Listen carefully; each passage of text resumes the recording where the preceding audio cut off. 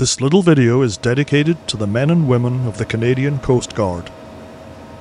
The Cape Lambton is a search and rescue lifeboat built by Metalcraft Marine and launched in 1999. Her all-aluminium construction brings her gross tonnage up to just under 34 tons. With a crew of just 4, including 2 officers, she's designed to undertake operations lasting not more than 24 hours.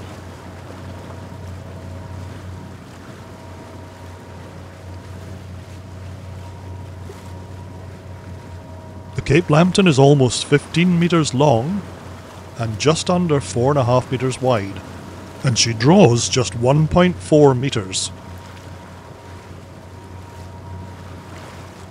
Her full communications suite includes AM, FM and HF radios, and she has the capability of radio direction finding in the VHF band.